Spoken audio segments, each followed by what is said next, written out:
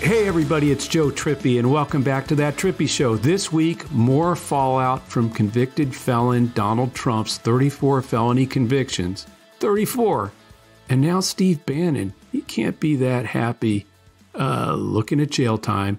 And I try to call out the insane both sidesing that the media is doing. We take a look at why I'm still optimistic about the Senate.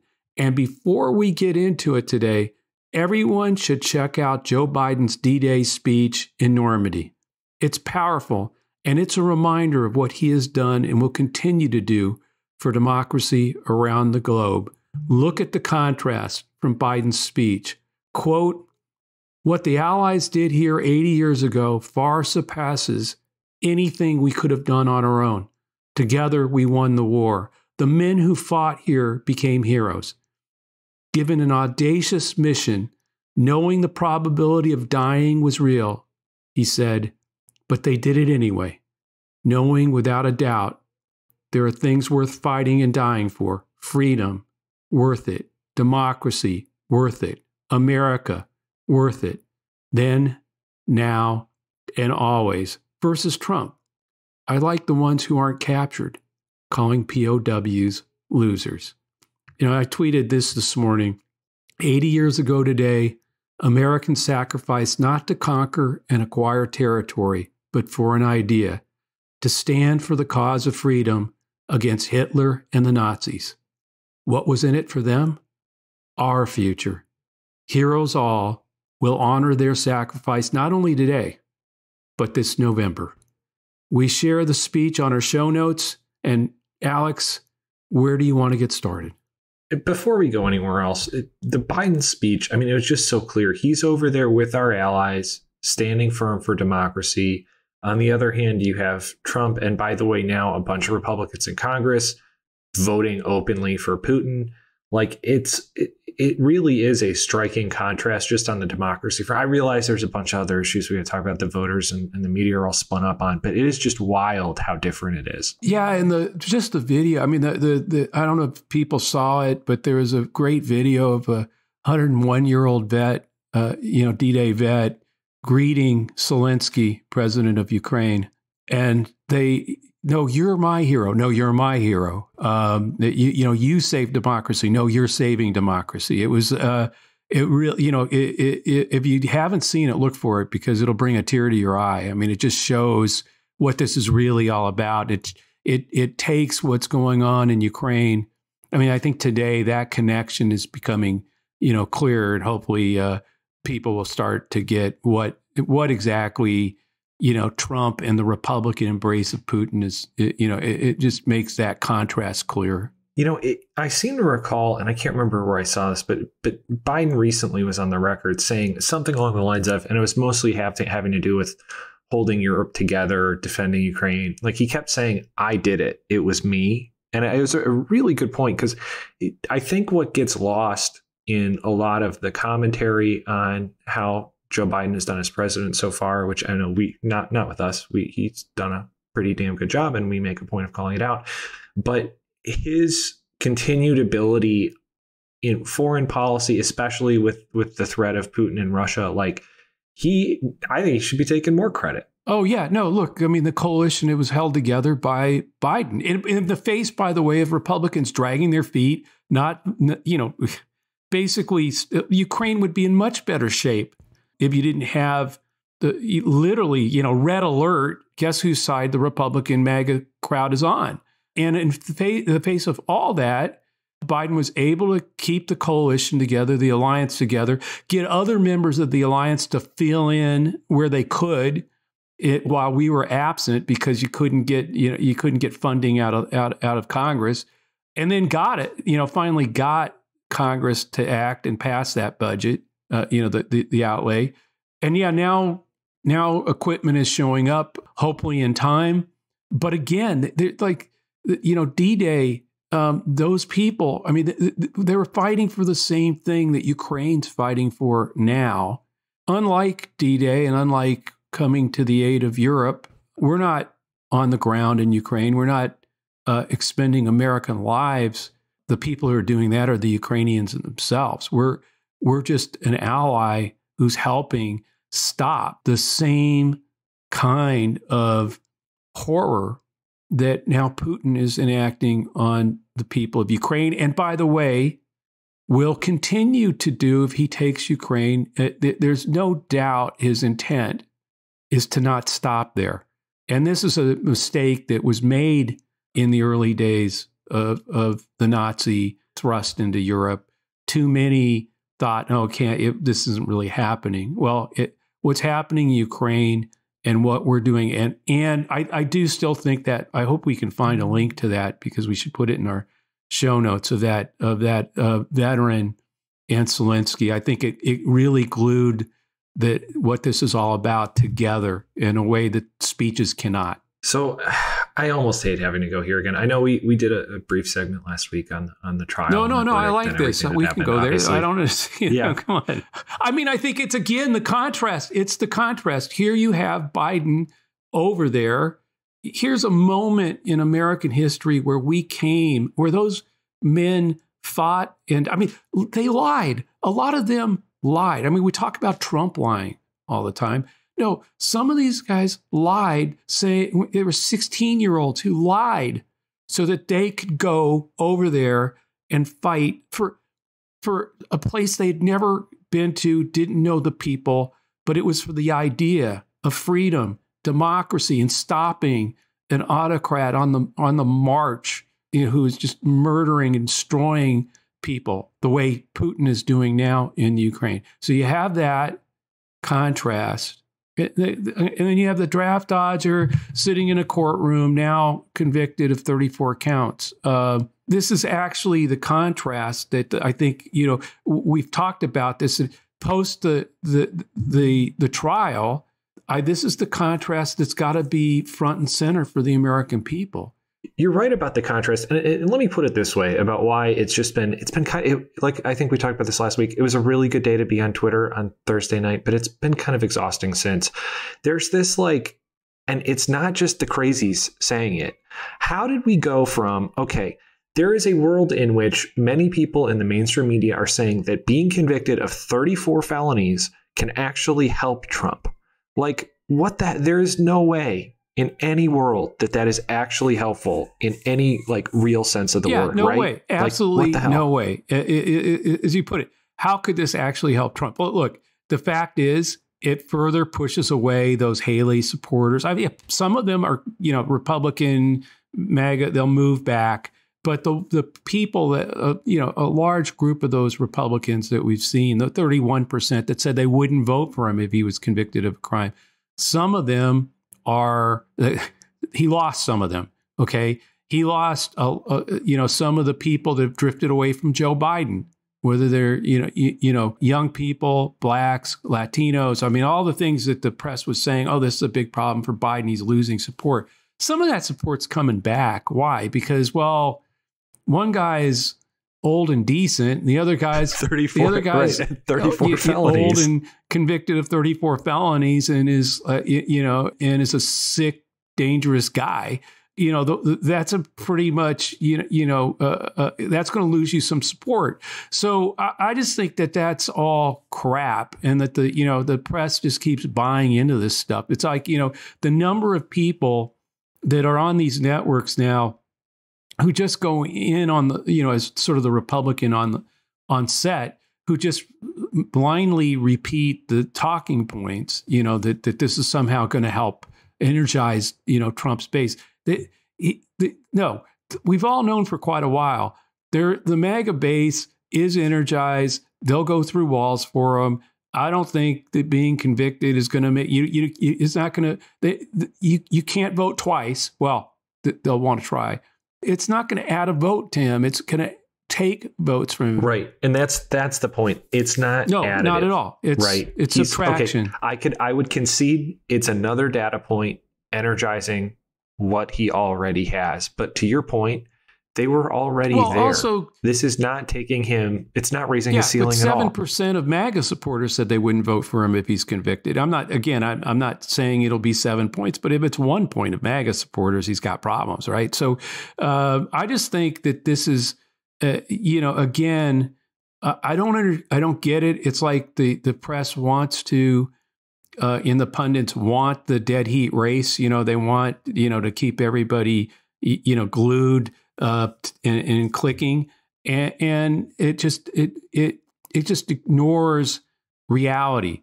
What's totally exhausting about it, and again, you and I have been on a lot of the same calls this week, but talking to some pretty seasoned political people who are knowledgeable that this is not their first rodeo, and hearing it get to them, some of them say, well, it could help him. Yeah. It's like, there is no world in which it is a good thing for him. I just like having to even have that discussion. No. Back to why I was kind of like, I don't want to talk about the verdict anymore. It's because it's just exhausting to have to beat that back. The fact is, this again is another step towards shattering his invincibility. I think Greg Sargent made that point.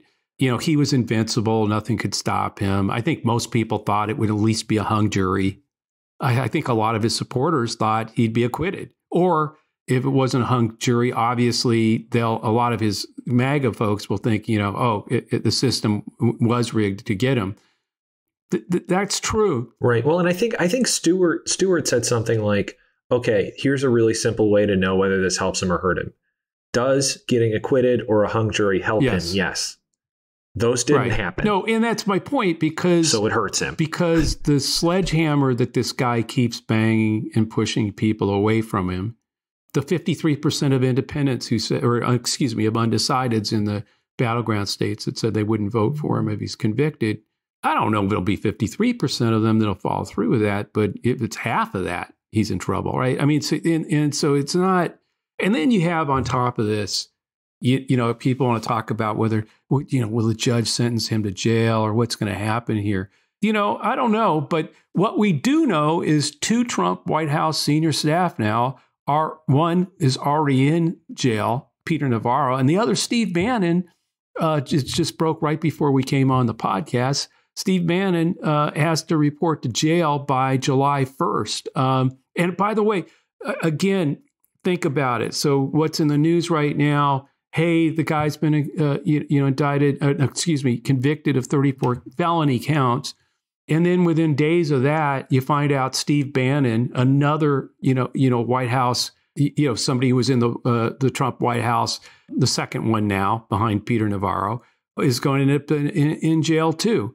So, just hearing that Steve Bannon is going to jail is going, I think, again, to move some of those under, this really is a weird illegal mob kind of thing is what I'm talking, starts to rattle around that, it's something I said earlier about, could it be, yes, that our elections and our judicial system are imperfect, but the best in the world. And that the truth is that Donald Trump, Steve Bannon, these guys are liars, felons, and the worst president and the worst administration in the history of the United States. Which one of those? And I still believe that is going to be the question that decides if the great American experiment continues or not. And I'm there with Jill Biden. I think when that is how this comes down, that's what Bannon going, having to report to jail by July 1. That's what the 34 felony convictions add up. It starts adding up. And the contrast, again, going back to D-Day and a president, Biden, there with other world leaders, holding a coalition together with Zelensky and that veteran calling each other heroes because of the fight that one made 80 years ago and the fight one is leading today. That contrast with this criminal lying, and by the way, it was a jury of 12 Americans who found the president of the United States guilty. He can yell at the judge and everybody else he wants to, but they found him guilty. They decide, and there were very clearly people who only got his information from Truth Social, and the other, another one who got the bulk of their information from Fox News when they were filling out the forms. There were people on that jury that it must have been tough, But in the end, they looked at the evidence and did the right thing. And Donald Trump's never going to accept that. And that's probably one of the reasons I think the judge has a problem on his hands, because, normally you have somebody who's convicted on 34 felony counts. They come in, they ask for, basically have some sense of conscience and remorse. And that's what kind of gets you to, okay, you've got a suspended sentence. This is, I think the judge has it's going to be fascinating, because I think, Trump's almost begging to get thrown in jail. I mean, maybe he wants to be there with Peter Navarro and Steve Bannon, but, I don't think the judge will do that. Would he get Secret Service protection in jail? Yeah, of course. Serious question. Yeah, no, yeah, of course. I wonder how that would work.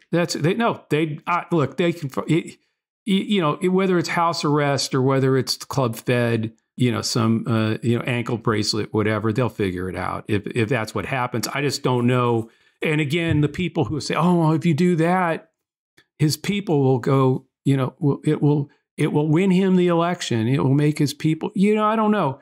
I mean, yes, his people will be energized and out there and doing the crazy. But I think, I still believe, like I said, Joe Biden, people will choose good over evil. I think they'll pick a president who knows that what we fought for on D-Day versus one who thinks that those people who fought and died on that beach were losers and suckers, yeah. And pick, yes, an old decent guy over an old felon who's guilty on 34 counts. I mean, that's that. If you want to make it frame it that way, I'm for framing it that way. Bring it on. Well, so let's go there, because this was the other discourse thing that has happened since last we talked about this on the pod. Should the Biden campaign be using this more? Word out of Biden land was essentially, I think they said something about rule of law and standing up for it, but they're not, jumping all in on this. Is that a mistake? Look, David Rothkopf said it. It's more than just about Joe Biden campaigning on it. It's about everyone on the pro-democracy side needs to make this part of their storytelling. This needs to be the contrast. I mean, he put it, the fact that Trump is a felon, sexual abuser, fraudster, and a traitor, the fact of all of his 91 felony indictments, the intersection of his criminal and legal record with his 2 impeachments, his lifetime of deceit, corruption, and business failure, his role as a coup plotter, as author of The Big Lie, his theft of national secrets, all these things forgot about that one. Compose the picture of who Trump is that Rothkopf said, that must be conveyed. It's not merely about presenting the fact that Trump is a convicted felon, which I keep repeating. It's about weaving the fact into the broader narrative of his shameful character and of the threat another 4 years in office of this reprobate would mean. And if you think about that again and put it in the context of today at D-Day, that's what I'm saying. There's like this rational moment where America did an awesome thing, and those men saved the world that day. And one old decent man is there honoring them, and the other one is screaming about his phony indictments and impeachments and how he's going to go after the people who found him guilty. How he's going to, when he's back in the White House, he's going to arrest Bragg and throw him in jail. That is the mob boss, the convicted felon. The reprobate. I mean, just complete picture of who Trump really is, and that contrast between. So look, people have all kinds of problems with Biden. I got that, but it's no longer, hey, there's one's just as bad as the other. Oh, there's 3 or 4 years difference in age. They're both old. No, one's old and decent. The other one is a old felon, sexual abuser, fraudster, traitor, 91 indictments, the whole thing. It's not even a close frickin' call. And I think, again, that a lot of people, 31% of Republicans said they wouldn't vote for him if he was convicted. Folks, it's not going to happen in one day. It's not like, okay, he was convicted. Wow, look at all those Republicans taking a walk. Wow, look at all those undecided voters taking an immediate 24 hours, they take a walk. No, it's going to be a slow bleed, but it's going to happen. And by the way, there's going to also be a slow rise of Biden. And since we're sitting in a dead heat, the slow bleed is going to take Trump down, and the slow ride over Biden over the next 4 months, we'll see how high that can go. I've said many times on the podcast, it'll be Biden over 50%. And, people don't want to hear it. The press, the pundits, they're still going to both sides us to death. But it's like common sense. If you actually look at where the polls are today, who's weak where that weakness is likely to get shored up. And I know, look, I keep saying this, and I knew it used to drive you crazy when I said it, Alex, but Trump is the sledgehammer. He's been banging away, and he's leaving crumbs all over the place. And those crumbs are Haley voters. They're some of the people that have drifted away from Biden: blacks, Latinos, young people, some women. So then you have to, like I said, I keep saying he's going to keep banging that sledgehammer. The being found guilty on 34 counts is finally a sledgehammer. The other that bangs the table, that helps move some of those people our way. But in the end, when you really look at it, those are all groups that on their own, with just Trump's help as being the complete corrupt bastard he is, will create some of those people coming home to Biden. He, as you pointed out when we started the top of the show, how the hell does being found guilty on 34 counts help him? Who does it bring to him? Who? Oh, is there somebody else out there who thinks the guy can go kill somebody on Fifth Avenue and have a good reason? I mean, if you haven't decided that already, now you're going to decide, this is the moment. This is what makes me be a Donald Trump supporter. I don't think so. I mean, there may be a handful of people that, but no, it's going to drive much more and a lot more people the other way. Well, I just got an alert on my phone, and right before the show, it was the Bannon has to report to jail. I thought it might be someone else going to jail. Adley just hit a home run. So another one. So that was it. So it's more good news. What's the score? Go O's. I think it's now 4-1, but O's are coming back. Okay. So 4-1 Jays, but O's are coming back. Good news. Though. Okay. For anybody who doesn't know, I'm a big O's fan. Okay. Now. This is a big O's fan podcast. Yeah. I am too. I know we said we talk about the Senate. I think we're going to have to do that on another show. Here's your options, Joe. You can pick from either why Trump is toast from a New Navigator poll, which I think we probably want to go there. We have a good listener question about the Veep stakes, which we can also talk about on the next show, or we can get into the Senate. Where do you want to go, Joe? I think the Senate's kind of always ever ready. I mean, we can, nothing's going to change if we have that conversation next, or very few things I think will change. Yeah, and we can go into it more. And I'd rather spend more time on it than just, hey, bing, bing, bing. Well, let's go to this. Let's go to the Navigator survey. And this is actually what other people were talking about this week. We go back to the whole, okay, we don't want to hear about the verdict anymore. We don't have to jump off a bridge thinking about the verdict too much longer.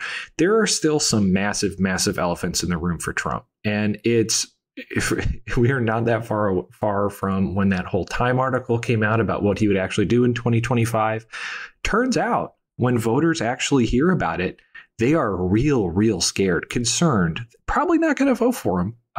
Give you a couple numbers. Actually, Joe, what numbers stood out to you?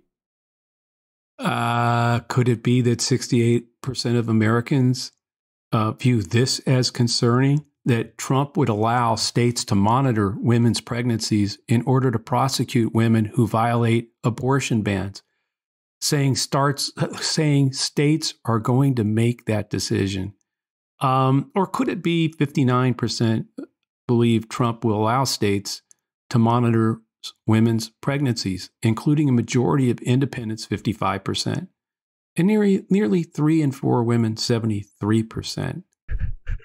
This is the guy who said there has to be some form of punishment. So, yeah, I think it would be pretty concerning. No. And this is another part of this. So you have, like, these things start piling up on each other.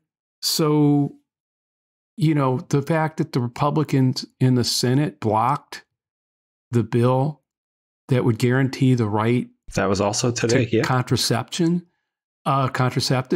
That's what I'm saying. This is what I'm saying. This all starts feeding on itself and moving more people. Again, not necessarily that the verdict, not the 34 felony counts on their own, but okay, so he's got 34 felony counts. He's going to allow states to monitor women's pregnancies in order to prosecute them. You know, at some point, that cross pressure, and we've talked about this last cycle, the cross pressure of, I'm really disappointed in the economy. I kind of blame Biden for it, or maybe I really blame Biden for it, which is crazy. But I mean, I understand why people do, because the guy at the top takes the blame. But there was a pandemic, and there was supply side issues, chain issues, and all these other things. And there was a Putin invading Ukraine that, you know, ran up oil prices and gas prices. Okay, all that. But okay, but you're upset about, you're a woman and you're upset about where the country is going currently economically, even as inflation is coming down grudgingly, but it is. So, you know, you look at that and then you got to look across okay, my choice. Your choice is a guy who's 2 or 3 years, whatever, younger, but he's convicted on 34 felony counts. I mean, just a mess of a human being who wants to monitor your pregnancy in order to prosecute you if you violate an abortion ban. I don't know how that. Look, I'm a guy, and I'm an old guy. Okay, I got that. But I'm not sure how. I'm now trying to get in the shoes of a woman who's trying to make this decision. And I just don't see how undecided women at this point, once presented with that contrast, decide, oh yeah, because of the old decent guy and and I'm worried about the economy, I'm going to put this dictator wannabe criminal who, by the way, wants to arrest women in a state that has no exceptions. If they're raped or something, they still have to. I mean, it's just crazy to think that no, somehow all this is additive for Trump. It's not. It's going to cost him this thing. And if it adds to anybody, it will be, yes, there would be people who reluctantly vote for Biden, but they will do it. Some of them will stay home, but that's that's the work we have to do. We have to make sure people understand that contrast. And that's where I agree with Rothkopf. Every day, all of us in the pro-democracy coalition make that contrast, call Trump out for who and what he is. That's the big takeaway from this week, I think. Well, that's a really good place for us to end today, Joe. Thanks, Alex. And thanks, everyone, for listening to That Trippi Show. This podcast will always be free with support from our advertisers and is part of Resolute Square. Check out the latest at resolutesquare.com/Trippi. Please subscribe to That Trippi Show and leave a review on Apple or wherever you listen. Please tell your friends to give us a listen. We really would like to spread the word and get others to build a following where we're reaching more people with this message. So if you're listening to this episode on YouTube, please like and subscribe to get alerts when we post the next episode. It also helps us spread the word. You can always send us a question to thattrippishow@gmail.com or leave us a question in the review on iTunes. We'll see you next week.